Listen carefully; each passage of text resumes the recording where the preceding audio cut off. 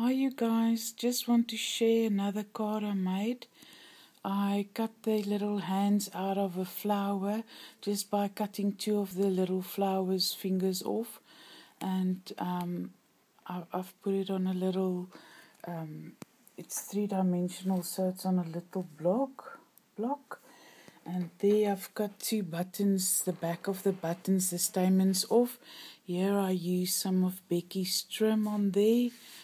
I think it came out very, very nice. So yeah, it's such a cute little card.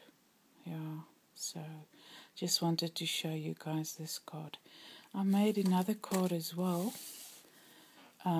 for a challenge on one of the Ning groups.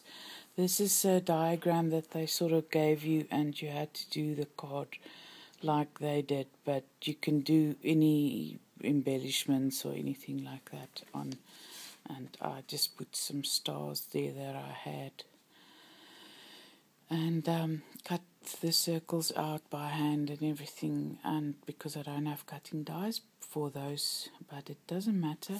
And the round pieces I did with the scissors as best as I could. Thank you for watching, you guys. Bye.